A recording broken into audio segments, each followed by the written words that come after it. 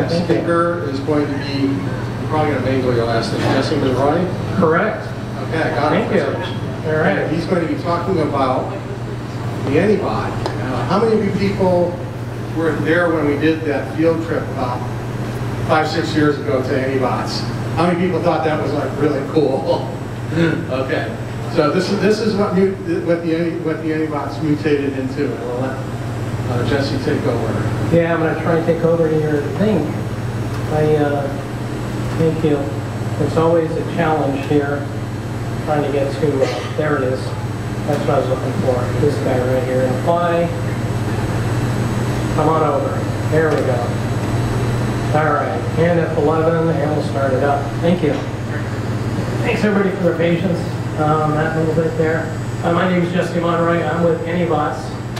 And I'm ecstatic to be here because when the Brew Robotics Club started years ago with Dick Pradner, we were always wondering, how we get young people involved? And I see lots and lots of young people here, and I'm really, really happy. I don't see a lot of the old members, but I think they've all gone on to some different successes. And I lost my video. Thank you, Jennifer. Yes, let's try this one more time here and see where it's at. No, I want the same monitor. Thank you. Keep this. Close that. F11. I think it was Ubuntu trying to be helpful. It's funny how Ubuntu is more and more like Microsoft every day. And so anyway, I'm glad to be here. And I've been working in software and web business. And about a year ago, 6-8 months ago, my partner, John Sokol, who I don't see at the moment, oh, there you go, thank you, John, called me up and said, hey, I heard about this great company. I went in there and interviewed, and they got me building a robot for them, taking over the project, and come and help me. And I did, and we've been working on it for 6 or 8 months. So Trevor Blackwell was the person who started off with this. I'm going to tell his story, and right now I'm going to switch slides here, so we're going to see what we're going to talk about tonight. We're going to see some videos, some old videos, a few of the new ones, talk about the great product that it is, it's a little marketing spew. Equipment list. I went to the trouble of creating the equipment list, what's actually used inside of QB itself, because I know this is the whole Brew Robotics Club, and it's really interesting for everyone. I had planned on driving in the factory, but they turned off the lights on me. So there's no lights at the factory, I can't drive a robot outside. But I did bring the QB along, and Mark, where's Mark? I know Mark's going to help me. Oh, there he's over there. Thank you, young man. He's going to help me drive it tonight. We'll talk a little bit about our partners, and we'll just keep that one in there, the last one about the money, because we're getting ready to do another run of robots. So we're going to need more money, and it's not free to build robots. I'm not sure if you've heard that before. So the first one is one of Trevor Blackwell's many, many accomplishments. And right now I'm going to try and get the video up. Let's see, that's not it. It's probably over here, and I need to, no, it's all over here now. There they are, right there. This is Dexter. And Dexter, I'm sorry I don't have any audio on here. I'm going to try and get some more. This thing's playing. This was on Valentine's Day, and this was one of Trevor's joys to get this up and running. There we go. Thank you. He's coming through this. You can hear it right now. It's coming in the loudspeaker system. So this is one of Trevor's robots. He's 2007. He got this thing up and running. Now this one over here, that's Monty. That's already a self-balancing robot. And the one on the right over here, that's Dexter. And Dexter stands on feet and Monty's on wheels. You can see there. That's 2007. And he gets better as time goes on. So I'm going to go to the next video here. Now we're going to stop this guy. Actually, this is plugged in. That's working right now. Yep, and I'm going to see which the next one I had on the list here, which is Dexter and Monty, which is also a very cool video right here. Now, you probably wonder a little bit about Dexter. Dexter's actually controlled like human. I'm going to fast forward past a few things here and get to various people. So this is the interface right here for Dexter. And he actually, this person here is controlling Dexter, and those are the screens he's seeing. And in a late version, which I'm not going to show you tonight, he actually uses 3D goggles to control Dexter. So this is 2008, and this is what Trevor's been working on. And you can see in the right hand there, he's controlling the robot's hand. And in the left hand, you'll see he has a little joystick there. He's using that to control the scissor hand in the left hand for Dexter. So we're just going to go past this thing here and go on to the next video, because that was kind of cool. But the next video is Monty gets a Roomba. All right. Now, unfortunately, there weren't any Nitos back then, so, you know, you probably would have gotten one if you would have known about it. So, let me bring up the video there. Monty gets a Roomba. We know what a Roomba is. It's that little kind of vacuum cleaner. And of course, there's a human driving this robot there, Monty. And he looks a little bit ominous, but it's a person driving it. There's no need to worry. And I'm going to fast forward through some of this. That's quite kind of. It's kind of cool. All right. And he's going to open the box on his own. So there's a person that's actually driving the robot. It's not autonomous. It's not doing it by itself. There's a person that's controlling the mechanical thing you see there. I'm going to fast forward some more. And we're going to see that there's a person moving a box around. I'm going to go a little bit more to the front. And he's taking it out of the package. And now he's opening up the package. So I'm going to say this again. There's a person doing this from another room. Okay? And he's controlling the limbs there. Monty, this is Monty or Dexter? I got lost already. It's Monty. He's controlling Monty as Monty gets the Roomba. So there it is, 2008. That's where kind of, I think a lot of people saw that kind of really cool stuff that Trevor was working on. And we're going to the next slide here. And we're going to find out what is Anybot. Now this actually is what is QB, and I'm going to let this play all the way through. Because this is the current model, and before the company changed hands. Now Trevor's still involved with Anybots. He still comes around, we see him, we talk to him, we ask him lots of questions. But at this point, as is common in Silicon Valley, sometimes the company gets turned over to other people who are going to make it commercially viable. So that means they're going to try and make money with this next robot. And so this is a commercial that was made to talk about that robot. And it's a pretty cool commercial. I'll let it play all the way through. Here. You're a basic tripper. Let me start over. You're a basic tripper working at several locations across the world, like on a factory, at the lab, at the office, or maybe at a warehouse as well. Traveling to all of these locations can be very costly and time-consuming, so to coordinate the whole operation, you're stuck using email, talking on the phone, or doing boring video conferences. But what if you could do more than just watch and listen? What if you could actually move around, go anywhere and check out the things when you wanted? Almost like if you really were there, right in the middle of the action. Well, now you can. Meet Anybot.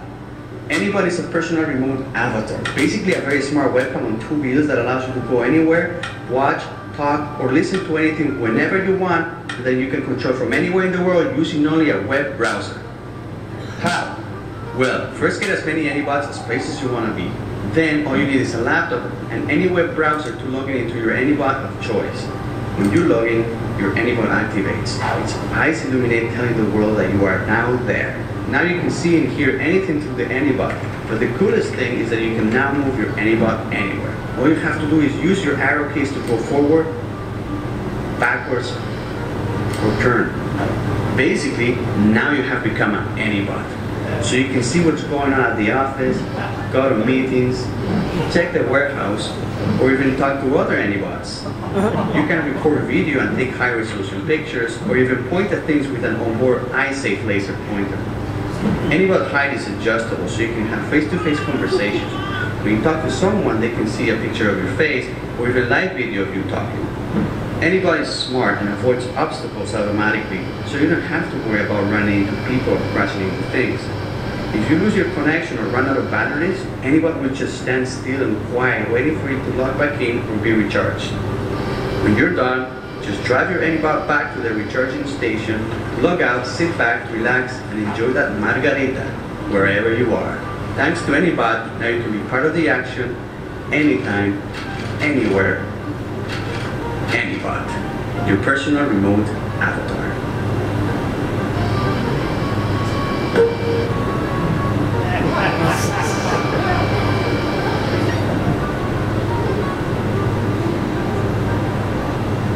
Okay, so that last robot, let me get all the way through so you can see this guy here.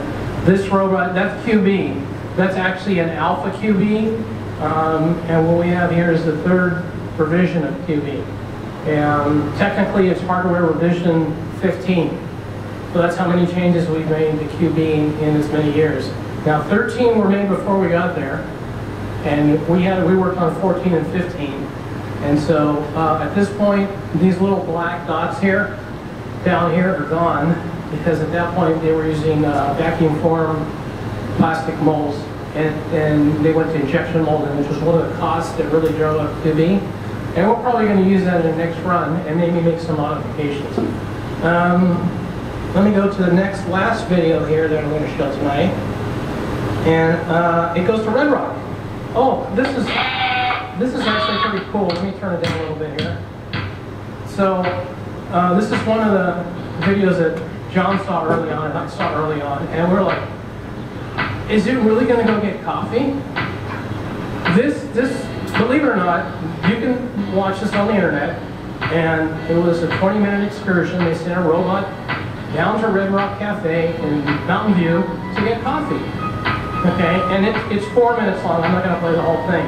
But they use a Wi-Fi dongle, a 4GLT, to drive all the way through there. It's going the overpass there, and it's going through some neighborhoods, and eventually it's going to get to the downtown section. Well, let's see if we can survive that part there where it gets to the, it's almost there. It's another block, I think. It'll be at the coffee shop. Let's see who's going to win getting to the coffee. Here. No, it looks like I win. So we're almost there. There's downtown section. We're chatting with somebody. And come on, coffee shop. Let's move forward. There it is.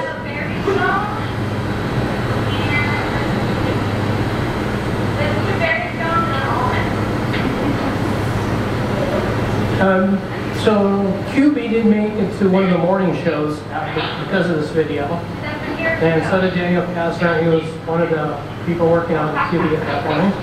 And I'm going to fast forward all the way to, by the way, this other video here is what QB sees. That little guy right here. So he can see that person, and what you're seeing, of course, in the big screen is what the person sees on their screen. All right, so I'm going to go right to the end here, and we're going to deliver the coffee. There he goes, and it's Carl. Carl's still with us as Anybots. He's a mechanical draftsman and a bit of an artist, and he works on toys on his spare time. So that's that video, and I hope those are entertaining. And we'll move on to the next thing here. All right, so how many people like QB? Anybody? Yeah, okay, thank you. So we like QB. He's very friendly. He's safe and reliable. We throw that out there. Extendable. So we've had many of our partners, people who are using our robots right now in the field, and they add stuff to it. So we've had like PTZ cameras thrown on there. We've had checkout clerks, Mark, yes sir. You could add a robotic claw. I could add a robotic claw. Yeah, Don't tell anybody.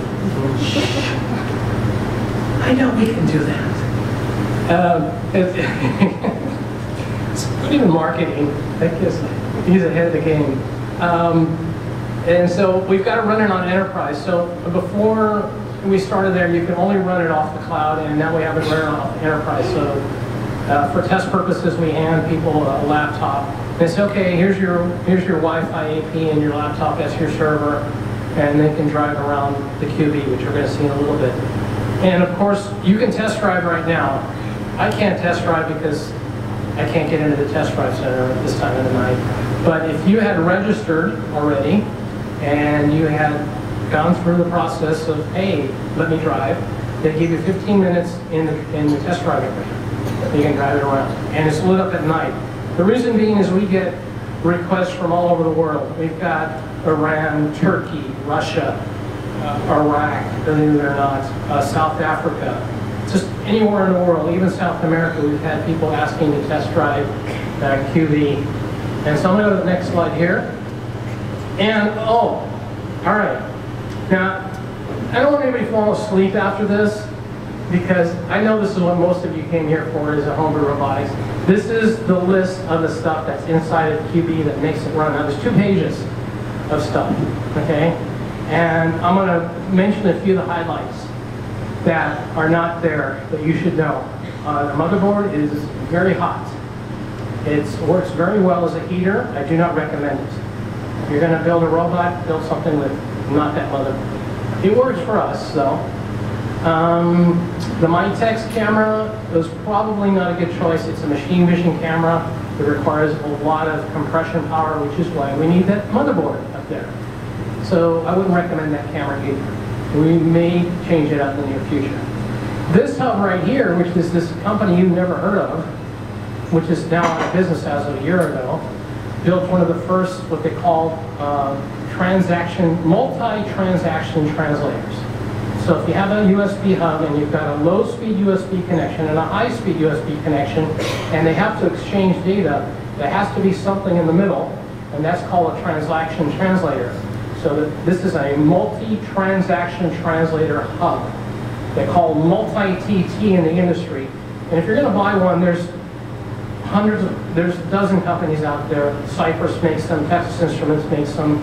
There's a half a dozen Chinese vendors that make this. So this company is out of business. It was a poor choice because of that for Anybots, but it's going to be replaced as well because they fail on a regular basis. We replace probably 1 to 2 of those hubs a month in the service center. Cisco. That is supposed to be 802.11n dongle. We don't run it in N. We will soon. The Hayuku there, the LiDAR, that's a $1,200 LiDAR. And I have some good news toward the end of the meeting on that one for you guys here. The backsaw motors are also, these Swiss-made motors are $1,200 a piece. Okay? That's when you buy them. One at a time. And am I still here? Yes, thank you. These batteries here, they're listed. We have 4 in the QB, 4 batteries, and they're $100 a piece. And we buy a lot of them. And I'll skip through the rest of the stuff because you guys will build your own power supplies. And that's the equipment list. Now I didn't include the server in there, but we'll have more information about that the next time you see us here. So this is right now the stories I can share with you at Anybots. So the first one at the top, I'm sorry I don't have a picture of Michael. Michael's a great guy. I have not heard him talk. He is bedridden, and he has been for over 10 years, and he has survived longer than any other person with this type of disease. He can only move his eyebrow. That is as much as he can move. And one day, in a happy moment for Michael, he took down his regular picture, and that's his real face.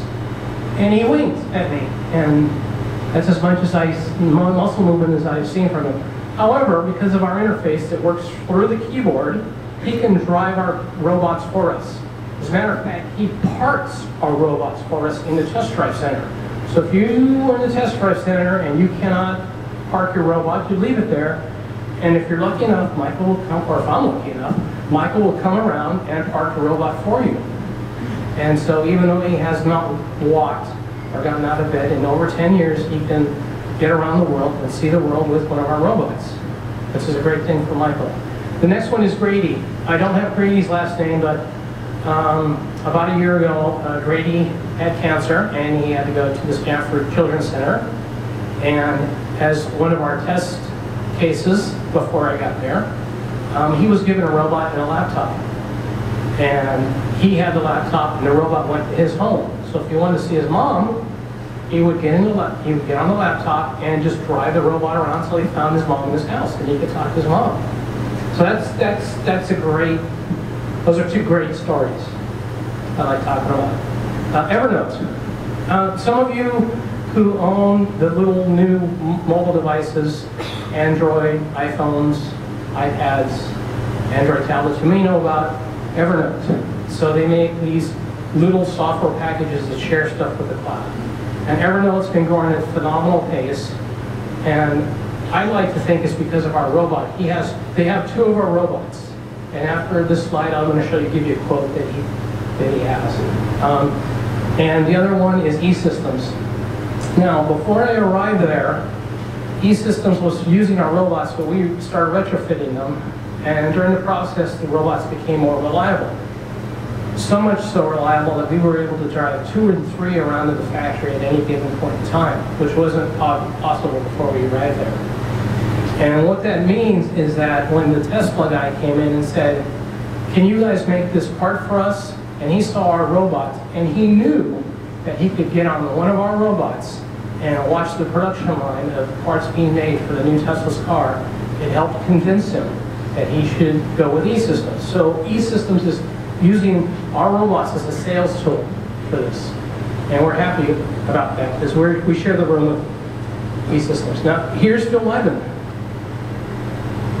What he said. And basically, what he's saying here is that he can jump onto the robot at any given moment in time and go and talk to any one of his employees. This was in Redwood City where he had the first robot, and he would be in San Francisco all the time. If he wanted to, he'd just get on the robot and drive it down the hall and talk to anybody that was in the office. And if they had an idea that they wanted to ask an engineer around or a designer or a manager, is this possible? He didn't have to schedule a meeting. He didn't have to get people around the speakerphone and everybody kind of huddle around. He just put in his robot and drive to that person's cube or space, and we're able to talk. And so we thank Phil for sending this to us. And it's a great, this is his own words. We didn't write this stuff for him. And the test drive. So I was hoping to take you guys around the E-Systems factory, but they turned off the lights. And it's funny that right now we have more jobs in the E-Systems factory than we have personnel. I was talking to Bob Schiller, who does the internal logistics for this at 2 o'clock, because they were going to help us plan a new run of robots. And he says, we're short of people. We need to hire more people because we've got so many jobs at E-Systems. They have so much work. So they're going to be hiring soon enough. And they're production engineers and so forth, materials and all that stuff. So this is kind of the panoramic view here, and there's QB right here. This guy right here is the one that sits and watches the factory floor. There's another one on the side door, and there's another QB in the lobby, which I don't have a picture of today, but there he is. And you're almost ready, old man? Yep. Okay, so go to the laptop. Let's make sure this thing is on. Okay, because you're going to drive it up here. This is the best part. Okay, you know how to do it? All right, get in. So he's going to drive the robot up here, and he's going to bring it up to the front of the stage for us. Anytime you're ready, young man. Now, I didn't plant him. He came up and asked me. There it is. Thank you, Mark. There it is. Bring it this way. So he didn't know how to drive this a few minutes ago. He came up and asked me, can I drive it? And it was there, and he drove it back to the charging station, and now on his own, because he knows how to play a first-person shooter game, he knows how to drive the robot. Okay? So hold on for a second, Mark. I'm going to do some demos here. So just don't move it anywhere. First one is the self-balancing. Okay? And you can see, it kind of will try and find out where is you at last. And it'll just like keep going until it thinks it's found its home. A little bit off right now. Okay, so bring it back a little and turn it 90 degrees, please. There we go. Now, another thing that's happened to QB in the field is it's been attacked. You'd think, because it's so cute, that people would just kind of say, hey, you know, it's all right. But they've actually knocked it over, and we've had to go pick them up and explain to people what to do. So what the engineers, the first team did, is they put an alarm system on. I'm going to demonstrate it. And for the people over here who didn't see it, I'm going to turn it a little bit this way. Turn it that way a little. Mark, there we go. Now watch the eyes. And now I'm going to put this microphone next to it while I do this. I don't know if you heard the buzzard alarm there, but there's a submarine alarm that goes off with the thing. Yes, thank you. So bring him up a bit, Mark, so I can kick him again. And not on me kick. All right, here we go. And so if you're sitting in a cubicle area, it's pretty loud. And then the eyes turn red. Okay, so the last thing, and then I'm going to have you stand them up again, is if somebody decides that they want to walk away with QB, what you may have not seen or noticed is that the parking brake is down now. And I can actually let them sit. All right, go ahead and stand them up. There we go, thank you. So those are a few of the improvements that the last team made before they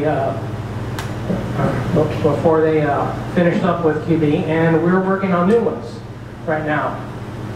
One of the many things, I'm going to demonstrate one right now, which I think everyone in the room can appreciate here, is, and we used a 3D printer for this, by the way, is a fan. There was no fan on QB before we arrived. And to improve the reliability of the robot, we improved it 50% by just installing a fan. So the reason I'm mentioning this is because I want to make sure that, you know, especially some of the younger people in the crowd, if you have a checklist of stuff that you have to do, check your checklist twice, okay? Because this is an important thing that, you know, the very hot motherboard, and the batteries get very hot, and the LiDAR is very hot, but there was no cooling system on it. So that was one of many, many things. And I'm gonna leave this off right now, and I'm gonna kind of pass this around. Now, it's epoxy down at this point, and the next revision is probably gonna have some sort of change to the front cover, so we can put on a different one, or we may epoxy down. We haven't decided. So I'm gonna go over here and hand it to this young man over here. Go ahead and just pass it around, let people look at it. And I'm going to talk quickly about our partners here. Collaboration partners. Innovation Matrix is in Japan, and they have offices here in California. They're about 3 blocks from us.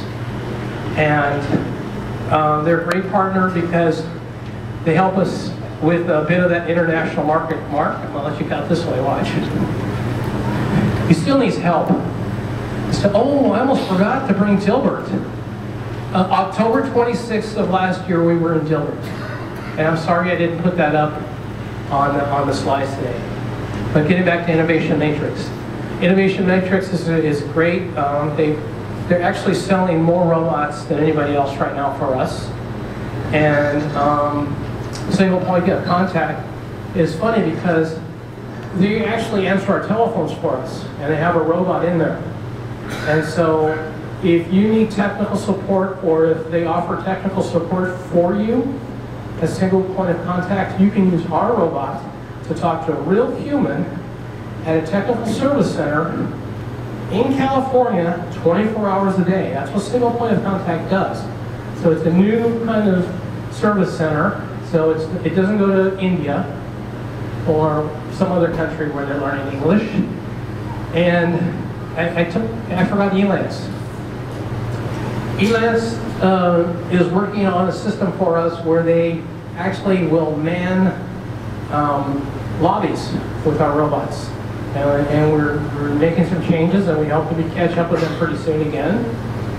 And I'm going to mention major teleconferencing companies. Now, the contracts aren't finalized. But I can tell you that from what I've been told, I wasn't there at the meetings, that a few of the companies were kind of jumping up and down. And this is what they told me. We duct taped a camera to QB. So this teleconferencing company, one of the big ones, duct taped a camera to our robot, saw that it was able to balance, and they were just so ecstatic, so happy, and they said, we're going to get back to you guys. We really are. Mark, you want to try the back of the room over there? I think there's people over there, I haven't seen it yet. Okay, so last one I'm going to mention here before we get on. Oh, you know what? I forgot to mention something to him. See the shift key there? Press the shift key. Yes, that's the down camera. That's the down camera. That'll help you navigate. I'm so sorry. I forgot about that. If you want to, after I'm done here, you want to go over there and drive it, you can. E-Systems. You saw their factory floor. They are a wafer arm manufacturer here in the U.S. 80% of the wafer arm that are used in factories around the world are made by E-Systems. The last contract they had was a high-precision wafer arm, which means there was no lubricants, no plastics, no outgassing from this wafer arm. Completely mechanical, and so it's high precision. They get a lot of money for this thing. It's a beautiful thing, and there's one in the lobby. Restoration Robotics. Now, that's an odd story. So for some of you persons in the room who may be, let's say, having a receding hairline, you may have heard about these new techniques where they will surgically remove hair from the back of your head and put it in the front of your head. Those are made about 20 feet from where I sit. It's a $400,000 robotics machine. Again, what it does is you sit down, it takes hair from the back of your head and it transplants it at the front of your head. At the end of the day, when you leave the room, you'll have hair in the front of your head. That's restoration robotics. And we all know Tesla. Tesla's going to help bring in electronic cars to the world. Electrical cars, electric cars. All right, so last slide, and I believe this is the last one. I wanted to mention quickly that Angel Fuerte, his name is on the bottom right there, has created a few of the little robot drawings you see here peppered throughout my talk. And I want to make sure to give him a mention. He actually works in the receiving room for E-Systems. And so one day I was wandering through and I noticed he was a very good artist, and I said, oh, that's great, you got to draw some. And the next day he handed me those drawings. They're really phenomenal. He took out an address label and a black pen, and he drew. And I thought that was pretty good. Mark, thanks for driving it. How much money are we going to need in the future? Well, the estimates are that we're going to need between $2 and $6 million to make another run of robots. And we do burn through money pretty quick there, as a lot of startups do. And I want to thank everybody for coming to see me tonight, and see if anybody has got any questions here. Whoa. Okay. Yeah, John, you want to say something? No, let me do the microphone. Nobody Yeah, he's going to give John. He's good. Oh yeah, the batteries were low. Let me see if the batteries are charged up enough so we can see this thing driving around. How are the batteries there? Oh, that's beautiful. Let's take it out. So we're going to come this way. Follow me. And I'm going to put this up on the screen because John is suggesting, because this is really cool. You can actually see what Mark's doing here. I'm going to put it on this. Hopefully this Windows things won't complain too much. Jess, let me make a statement here. What? I can't hear you from that. Okay, if you go to the Anybots.com website, there's a test drive center, and if you sign up, anybody can go on and get 15 minutes to experiment and try to run a robot. So, parents with kids, it's basically get to play Smash or something. Yeah, I'll see that. And a lot of people go there and just try it and see what they can create the robot. Fortunately, it's pretty safe, so not too much, but we've got a huge log that people have actually been successfully pushing, which is pretty amazing. Questions? Anybody? Okay, David. The guy in the back, yes. Let's see. How long does the what's the endurance of the robot? How long can it run on a single battery charge? Good question. That is, it varies, but generally about 2 to 4 hours. If there was something that you had to redesign on this one, to make it go longer or faster, what would be the one thing that you would do differently in designing QB to make it a better robot, given the learning you've had now? I've learned a lot of stuff, but John wants to answer that question. So he's the one who's in charge of this. So a lot of things. I mean, the original design was a 3-year-old design, so moving over to an ARM processor, like an Exynos 5 or something like this, changing the camera systems, just updating to a lot more of the modern technology, reducing the drive system cost. There's a ton of little minutia like connectors coming loose for a major hurdle.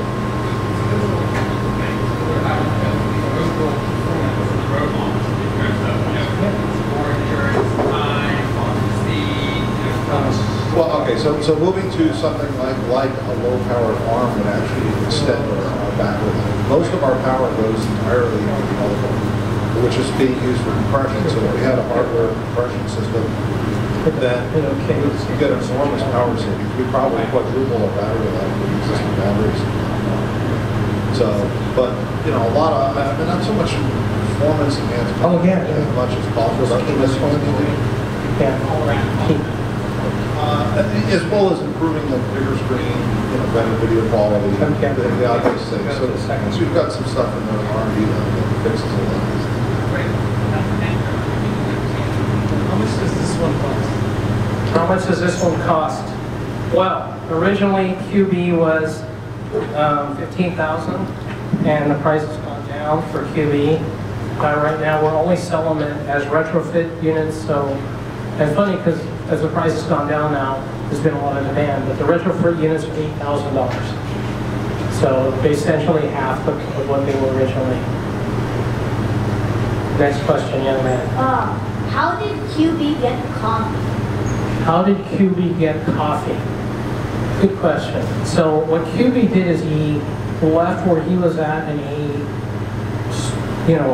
drove down to downtown Mountain View. He went into a coffee shop which had steps, so somebody had to help him up the steps. How far did he go? I believe he went a mile or so to get from Y Combinator to the coffee shop. And then they served him coffee, and he came back with the coffee in a bag. How did he hold the bag? What about? How did he hold the bag? Oh, yeah. A Y Combinator is one block from the old Hacker Dojo, I'm being told, to remind you. Okay, it's over here in the back corner. Yes, sir. I'm not sure whether you already mentioned the operating system. What's the operating system is using? Oh, yes. And about the balancing the libraries when you write in yourself or Okay. So to answer your question, the robot that you see in front of you, it runs on FreeBSD. In the main body is the controlling part. And then the other portions that control it are written in Python and JavaScript. So the cloud portions are written in Python and JavaScript. So the cloud is actually running something called node.js, which is kind of a server of types. And the head runs Linux. There's a friendly arm in the head that keeps the head coordinated for things that it is. Overwhelmingly, you can expect if it hits a hard media, like a hard disk, it's going to be Python. If it's going to be in memory, like in a cloud, then it's going to be JavaScript. That's as clear as I can get without. It's mostly homegrown. All the software it is based on the robots you saw earlier in my talk. So Trevor wrote a lot of that custom. There's a lot of custom software. It's a bit entangled. It's a bit of a monolith. And our job as a second Anybots team is to detangle and demonolith and make it modular and portable and useful. Next question? Any other questions here? The next person, yes. Oh, young man, yes. Yes, it's a little button. There we go. Question. How long did it take for them to go get the coffee? How long did it take him to get the coffee? I don't know. I wasn't there. But I believe it took him about 40 minutes to get the coffee. So he had to drive or roll there on the robot, and the robot had to come back. So remember, there's somebody driving QB, you know, so it was about 40 minutes total, round trip. We have another, okay. Alan, Were you going to say something about the laser particularly? Did somebody want me to comment about the laser particularly? No. You said there's going to be an Announcement about, please help me. Akuyu. Oh yes, the LiDAR. Okay, so I just saw the gentleman in the back with the blue shirt, the tall, David, right? No, his teacher, you. Okay, so stand up for a second, will you? This gentleman that you're looking at right here, he's the Hacker Dojo robotics guy. He actually runs the Hacker Dojo robotics team. He probably came to say hi. It's good to see you tonight. And the news I wanted to, oh, okay, all right. It's a team. Thank you. I forgot. Thank you. It's a team. Please say that again so people know. Yeah, I serve the team. I try to help the team hack robots more effectively.